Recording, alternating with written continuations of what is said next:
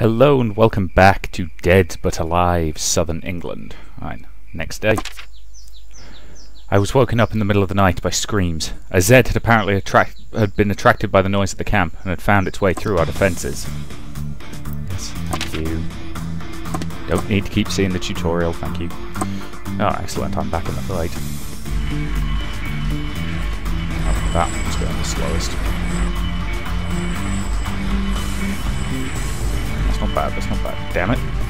Thought that was going to stop on the fall. Oh well.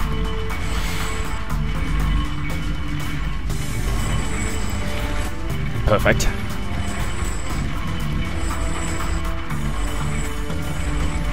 Excellent. That is, yeah. I'll definitely take, plus 27. That was an easy kill.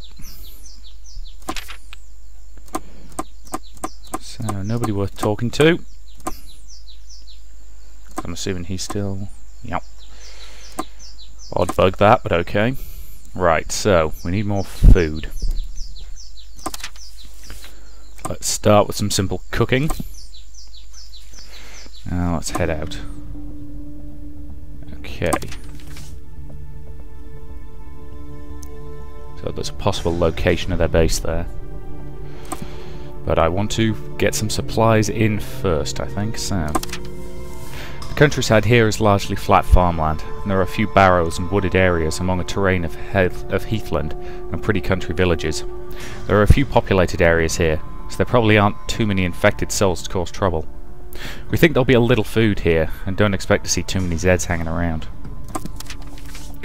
Worried about our supplies running out, we went to explore a tiny village far from the city.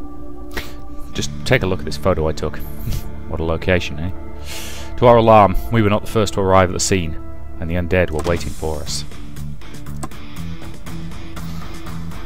Okay, at least a few of my combatants are back up.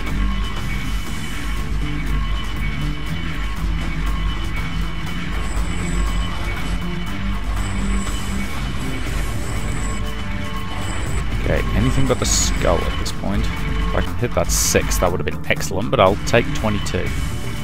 He's going to get a triple skull, isn't he? Oh, thank God for that.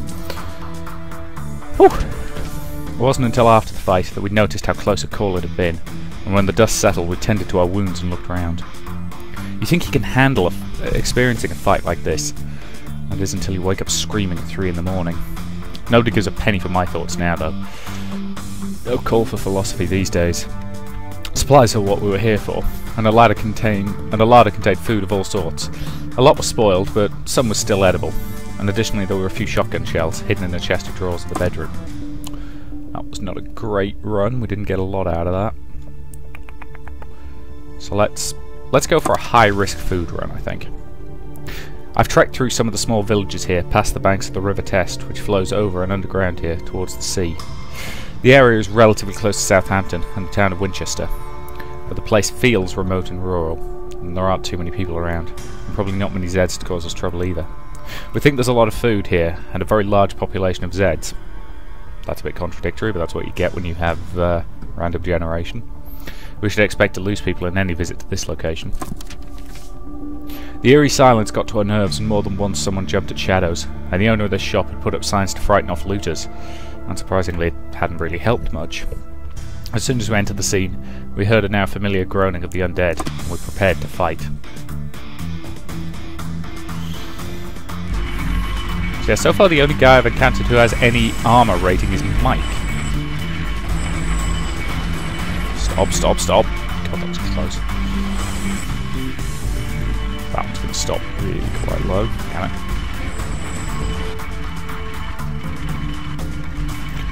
17. Not great. Haha. That was bloody close. Okay then.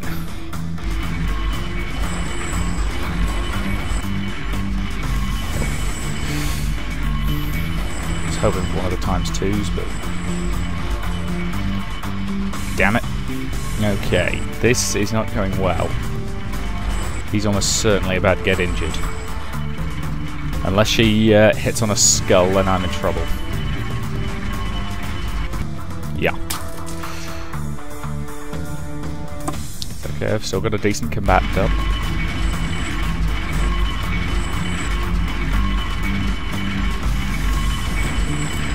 Stop right there.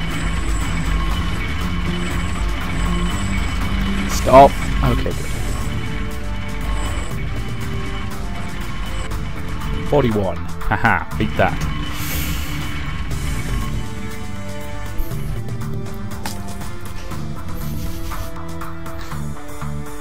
It's nice having somebody who's combat effective. I appreciate technically you can win everything with even a generic survivor, but...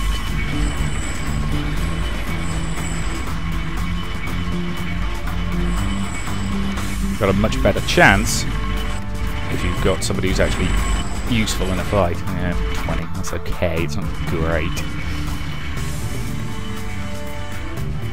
Oh, bloody hell.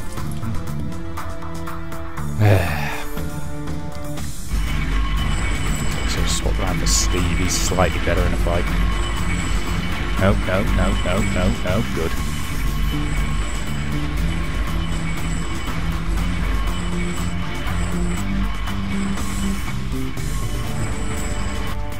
Okay, 19, that's not bad.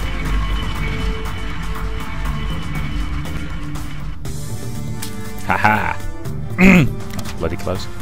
Somehow, the zombies aren't chewing on our bones right now. We've survived another battle. It's not as if I didn't learn to handle my feelings in the military, but God, sometimes I'm shitting my pants. Everything I do for Emily.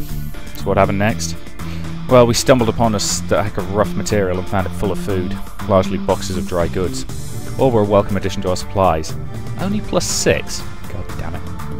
Plus we had a bit of luck and found a large cache of acrylic sheeting and some forming wire, both of which will be useful as construction materials. Okay, let's go for this one. I remember passing through here on a trip to Wells. The landscape was picturesque, largely arable fields bordered by hedges. Lots of roads crisscrossed the area, and I remember a river too. We didn't pass any big towns, so there aren't likely to be too many people around, infected or otherwise. And there should be at least some food here, and we don't expect too much trouble. We heard rumours of a small farmstead nearby that might have some useful supplies, and we went to check it out. We picked a nearby house and decided to try our luck.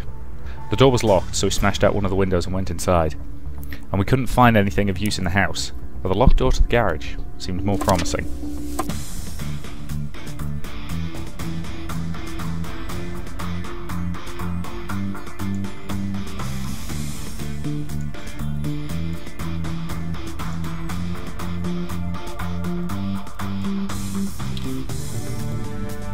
Okay, it's definitely somewhere around here. It's actually on this side. There it is. We took everything that might have been useful, and instead we found a stash of conserves, and moreover we discovered some ammo.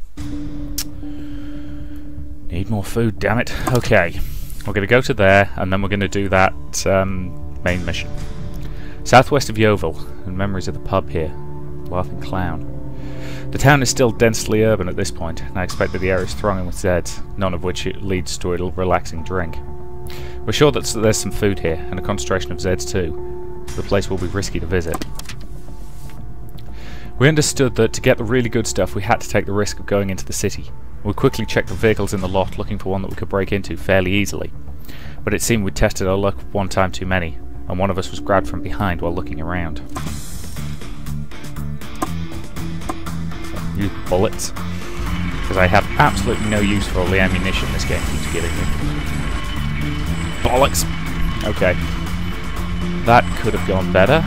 Let's see if I can... The odds of me getting... No, I've missed the triple skull.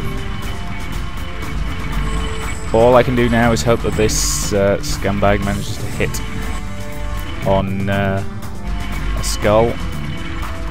Damn it. Have fun being injured, Carl. Okay, Steve, you're up.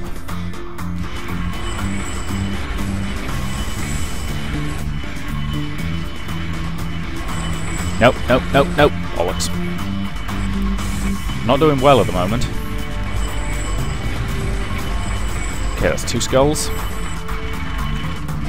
Go for the triple. Come on, come on, come on. Yes! Triple skull. I think that's the first time I've ever managed to do that on a full row rather than with one of the doubles.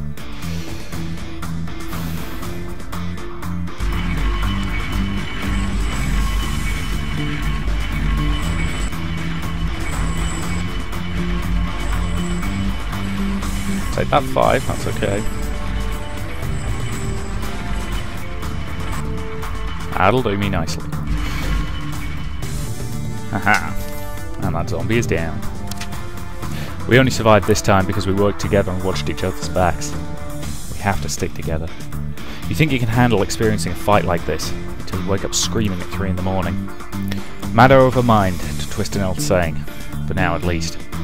But what was the result? A glittering light caught our eyes, the reflection of something silvery and mesmerising. It turned out to be a job lot of salted peanuts in their bags.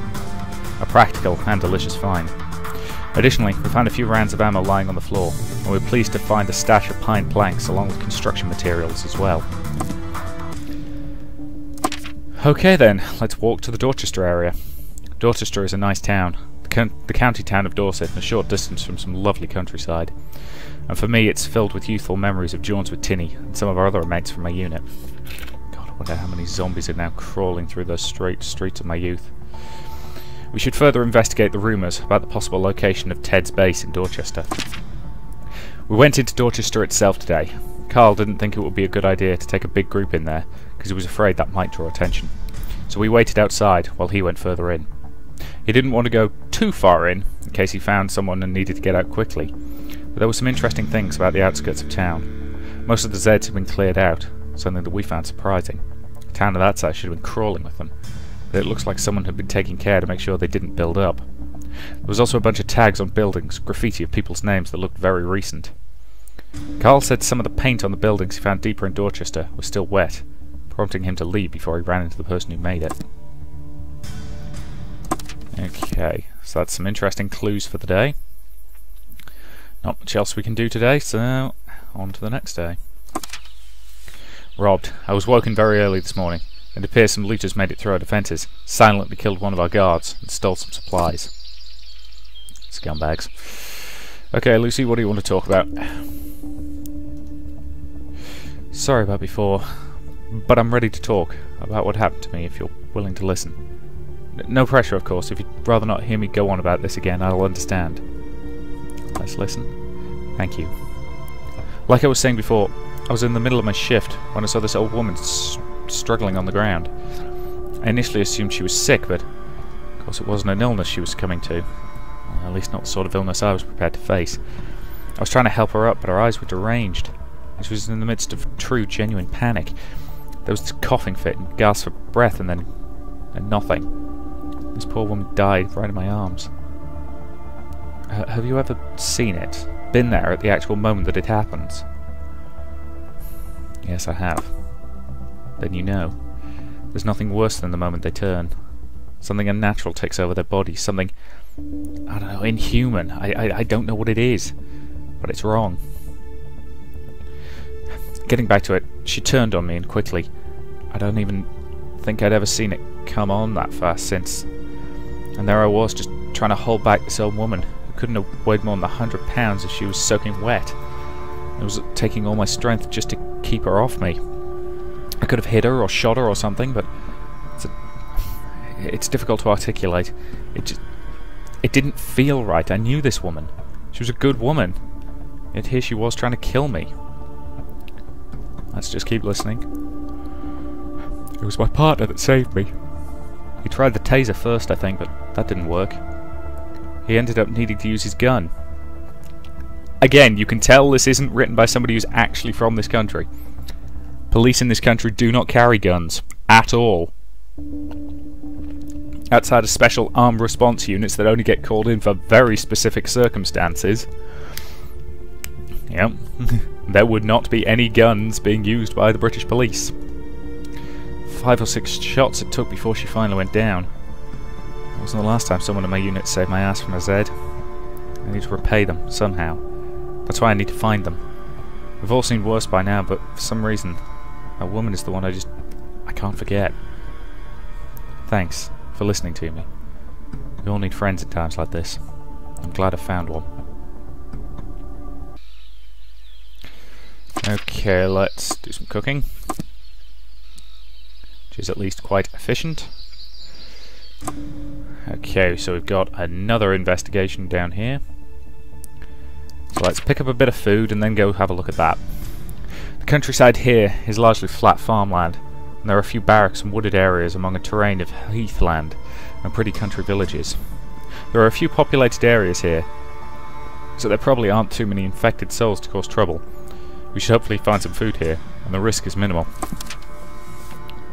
Down a country lane that was once little more than a dirt track, we came across a small deserted village, and one of the group pointed out a nearby house, and we decided to try our luck. The door was locked, so we smashed one of the windows and went inside, and as soon as we entered the scene, we heard the now familiar groaning of the undead. We prepared to fight. That's just a basic grade guy. You've got a really good chance of killing him, providing I don't do anything stupid. Yeah, that wasn't too stupid.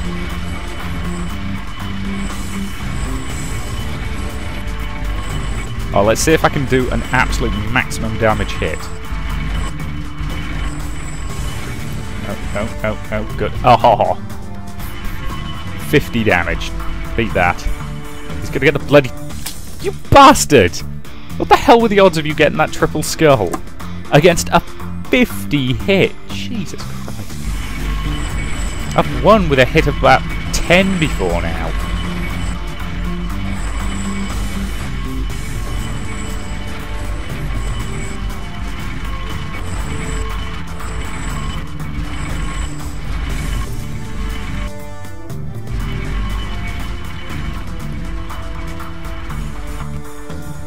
Ha! We had a close call, but fortunately we survived, and it could have been a lot worse. I keep trying to make sense of it all, to see some good in all this madness, but there's nothing good about this. I no longer feel these things like I used to. Hell, one day I might not feel them at all. There was no time to rest after the fight. We had to find what we'd come for and get back, and we came across some cheese and butter in the cellar. A nice find. Moreover, we peered into a back room, and there was rubble and rubbish everywhere. Among the decay we had a lucky find, a discarded pistol, still loaded. Chopping the furniture provided us with some building materials as well. So, Salisbury is a nice town, ancient with a village atmosphere, and I'll always have fond memories of the weeks I spent there with my army mates. I expect now that the area is really quite dangerous, filled with the infected and their desolate legacy of panic, looting and decay. There might be a few things of value in the town, as it had a large population, 40,000 or something like that, but that would also make it a dangerous place to visit. We think that we'll find quite a lot of food here. The local Z activity is high, and a mission here should be regarded as dangerous.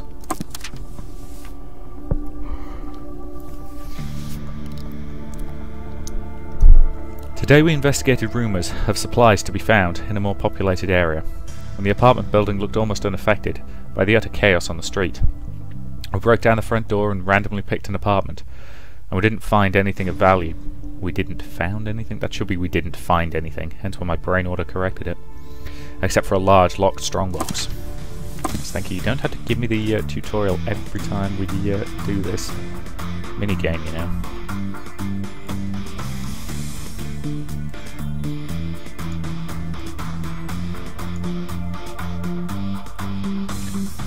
This lockpicking game burns through our supplies quickly. There we go. The lock opened, and we were surprised by what we found inside. Inside we found a stash of conserves, and also some ammo. And the owner had also stashed away a few fuel cans as well. Okay, so the food situation is not brilliant, but it's not awful. So... Right, we've got time to go there, and then go do the primary mission. Okay. I remember a trip that took us close to Baloo on that distant summer holiday with my fiancée and Emily. The classic cars we saw there are probably wrecks now, or decaying in some poor victim's garage. The terrain is remote and quite beautiful, a mix of trees, mostly pine and oak, separated by tough fields and short harsh grass. There aren't too many houses around here, just the occasional pub and village, so I don't expect that there are too many Zeds in the area. We hope to obtain a few food supplies here, and we consider the risk of attack to be pretty low. So let's walk. With our supplies running low, we decided to try our luck in a rural village several miles outside the city. One of the houses caught our attention. The ground floor windows weren't smashed like those of the neighbouring houses, so it probably hadn't been looted yet, and a locked door leading to the basement of the house was just begging to be picked.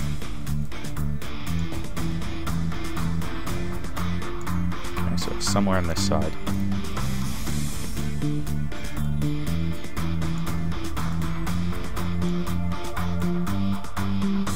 There we go. We took everything that might be useful, and inside we found a stash of conserves. Food plus 1? Seriously? We also discovered some ammo, and more than that we hit on a bunch of tools. Well, that was a fairly worthless one. Alright. The countryside around here really is quite pleasant, and I have lots of happy and often drunken memories of roaming the streets with Tinny and some of my mates from my unit. One particular night comes to mind when we decided to yob to the Carnaby Best Giant, carrying Lola, Tinny's girlfriend of the day, on my back. I can't actually remember how far we got, but we did not make it to the Giant. Dorchester's a nice town. I don't expect it's very picturesque these days. These dark days after the viral crisis. Carl believes that we're close to tracking down the location of Ted's base in Dorchester, and he wants to investigate the area further. We've been staying clear of Dorchester itself since we heard the rumours of Ted's own being nearby, but we've noticed something whenever we pass by the area. Whenever there's a clearing off the roads, we can almost certainly find some tyre tracks. A lot of cars all seem to be leaving the road in the same direction. Could be nothing, but we see more and more of them each time, to the point where it can't just be a coincidence. It could well be Ted's own. A group that big is sure to have a lot of vehicles. We've seen evidence of them coming and going to all the nearby camps. This is something worth checking out further, I think. Okay, so we've still got to do at least one more thing. Okay, no, that is close enough to be worth checking out. The plains here extend for miles, and there are a group of small villages connected by winding roads, but the area is mostly countryside with a low population density. There's probably some ammo supplies here, and the area has a sparse population, so it's classified as a low risk.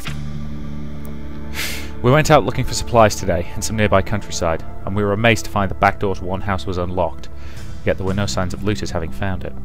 One of the rooms, however, was locked, and we decided that this had to be where the owners kept the good stuff.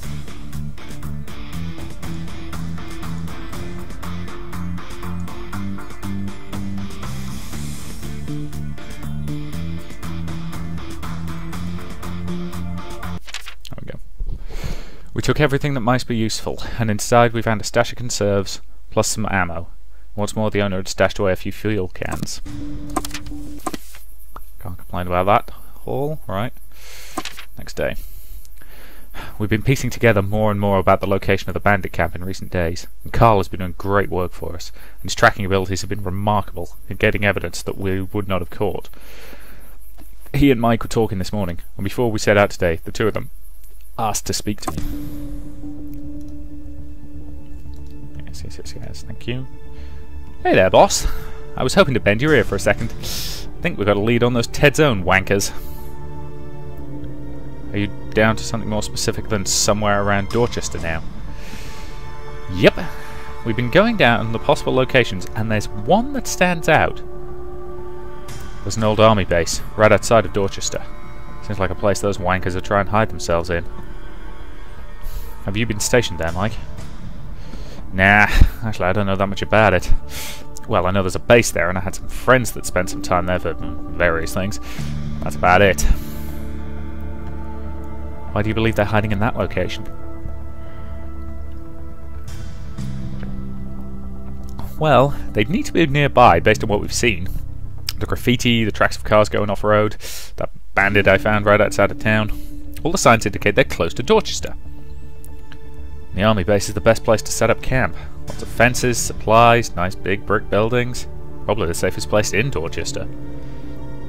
It's where I'd set up camp. I don't know for sure. Still, it seems like it's worth checking out at the very least. What do you think, boss? Let's investigate. I'll go alone. I can move faster that way. No, not this time. I know you've gone alone before, but this time we might wind up bumping right up against their camp. Yes, don't forget, it's dangerous to go alone. Incidentally, that's a game I have never played because I am far, far too young. Going alone is far too dangerous. We should go as a group. Yeah, I think she's right. Besides, might be dangerous. Oh, fine, I guess. We could start heading out first thing in the morning. I'm not going by myself, there isn't enough light left today. I'll spread the news around the camp. You should make sure you get some rest tonight. Tomorrow might be quite eventful.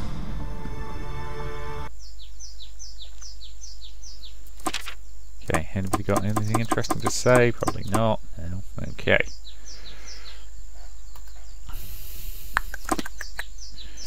Okay, well let's start by doing some cooking. Incidentally, she got kidnapped ages ago. Why is she still hanging around? You know, I'm almost tempted to use, to build some booby traps, but I don't think it's worth it.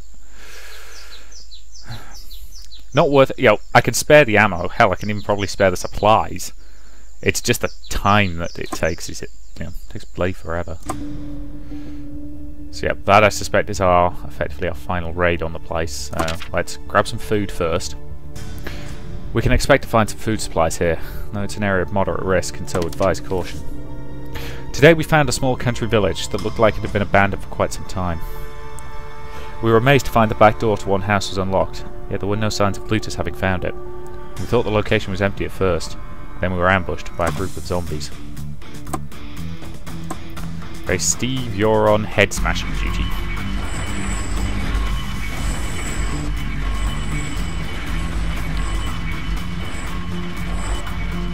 Damn it.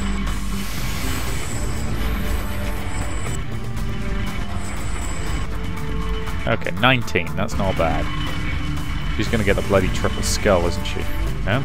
Okay, good. Okay. Steve, you're on smacking duty again. Your punishment for being a complete dick.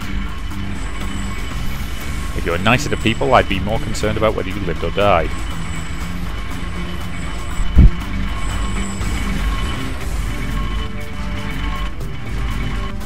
Dang it. I was hoping to just nudge over onto the 6 there, but oh well. Haha. I don't actually remember that much of the fight. That part of my brain seemed to have just switched off. That's probably for the best. I keep trying to make sense of it all, to see some good in all this madness. But there's nothing good about this. Thou shalt not kill, it says in the Bible. God, how far away from church and everything does it seem to be from our reality now? We all felt that some supplies would be a good trade-off for our troubles, so we got looking for them, and we found a few tins of food in the pantry. And things got better, as in a small front bedroom, cramped, dusty, dry, dead, a flimsy wardrobe that had no clothes inside, and hidden in the back we found a few bullets rolling around. And further the shed housed an industrial saw and lots of wood, the latter of which we immediately took possession of. Okay, I think I'm going to head there, but I want to just quickly pop back to camp. Because I think I'm going to go have us chop some wood. Get a few more supplies in. And you know what? I think that's probably a pretty good point to actually end this part. So I'll say thank you very much for watching, and I will see you in the next.